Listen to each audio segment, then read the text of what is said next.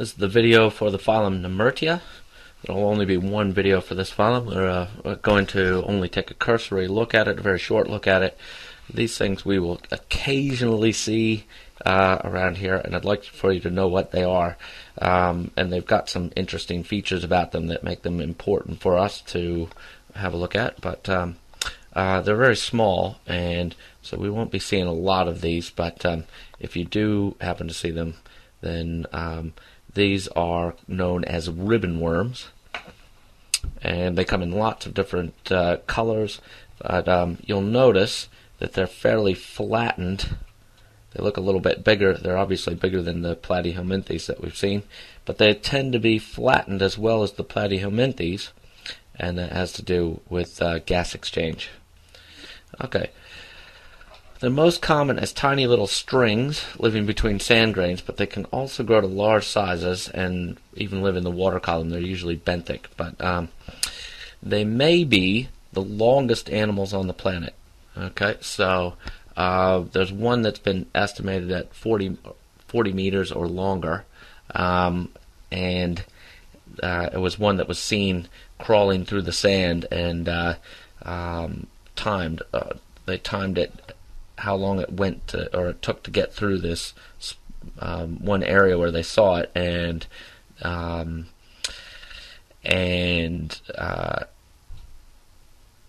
then estimated from its speed how long it was. It was would have been over 40 meters, and that makes it longer than a blue whale.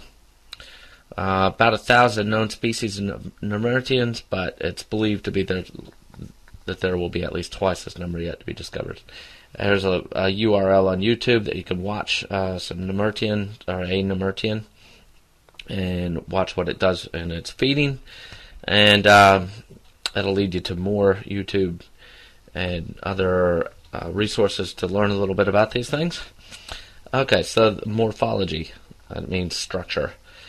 They are triploblastic, so these ones have a mesoderm, bilaterally symmetrical, and non-segmented. So these will be a little different than the annelids. Alright, so if you see an annelid worm, you know it's segmented. These ones are non-segmented. Okay. There's another video watching it to show the Nemerteans moving. Okay, they have a through gut, so they have a one-way gut. Okay, one mouth and one anus. And they have a proboscis, which we'll have a look at next.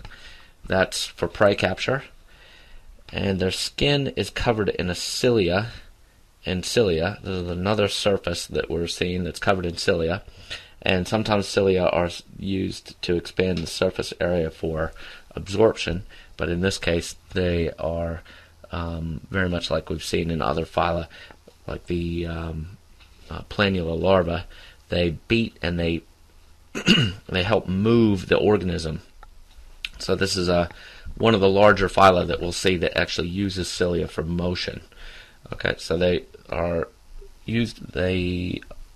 are covered in cilia and these mucus glands, and so the mucus glands help them lubricate their way through the sediments. And the mucus often has toxins in it to deter predators, but some crabs have actually been seen cleaning the skins of the Nemerteans before they eat them. Alright, so feeding. Alright, these things have one of the things that makes them really interesting is that they have these things called stylets. Now this picture, you'll need to slow down and have a quick look at this. You don't need to know all of this terminology. But here's the mouth, which is not right at the very front. Okay, so they've got this mouth, which is either here or it may be it's combined. But in any case, they have this cavity in the nose. It's called a rhynchoceal. So R-H-Y-N.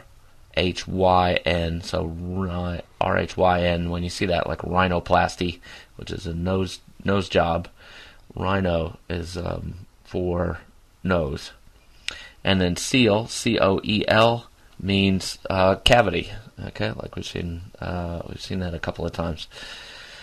And they have coiled up in this little cavity in their nose this thing, which is known as a proboscis, which is like another word for nose as well.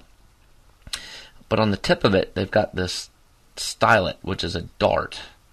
Okay, and so these things, when they find their prey, will just are quite amazing, because this thing will come out and go harpooning into the prey, shoom, shoom, and so this retractor muscle pulls it back. Once it leaves this dart in the prey, goes back, and often these things will have multiple stylets, 8, 10, 12, and so this thing will punch a whole lot of darts into the prey, and those darts are all filled with toxins, and so they will poison the prey and inject that poison and then immobilize the prey, and then they can eat it. All right, so here's the stylet coming out and hitting the prey. All right, so they also may have a stylet that doesn't have these, or they may have a proboscis that doesn't have the poison, and that one will. They may also have a proboscis that doesn't have a stylet, the dart, but it just wraps around the prey, and it's got like a sticky poison mucus on it. So one way or the other, they poison their prey, and then they either ingest it or they spit out digestive juices and then sort of suck up the partially digested prey. So they're pretty vicious predators. Okay, so they're dioecious. All right, that means sexually distinct. In the adult stages, they have a male and a female adult. Okay, and they have a lot of gonads, and that are throughout the length of their body, and these produce eggs or sperm, and then they build these gonopores, which are, again, gona. Here's that. Let's move that again. Sorry. Here is that word gono right here, which means reproductive. So like gonads. Okay, and pores, again, we're seeing the same root there of pore, which means hole. So reproductive holes, and that's where the eggs and sperm are expelled. But those things are only temporary, and they only exist in the side of these Nemerteans when the gonads are mature and they're ready to release the eggs and sperm. So they may congregate to spawn, and they may deposit their eggs in a burrow or gelatinous mass. And here is a big Nemertean orgy going on, with lots of them wrapped up around each other, and they are ready to spawn. Okay, so asexually, they're good at regenerating. They can multiply through transverse fission. And transverse fission is, if you can imagine, like slicing a cucumber right down the middle. Okay, so if these things are sort of cucumber shaped, if you can imagine slicing it the long way down the middle, and then both halves of that cucumber growing into a full cucumber, the skin closing back up. That's what transverse fission is. So fission is splitting in half, or it can be also called fragmentation, and transverse means the long way. So we'll have an illustration of that in class. Okay, and then there's just another picture of a Nemertean. And here we go. To the taxonomy that you need to know, besides the phylum Nemertea, are only these two. Anopla. So again, A means without, like asexual, without having sex. It's Anopla, which are the unarmed ones. They don't have the stylet. Those are the ones that wrap their proboscis around the prey and poison it through that sticky poison.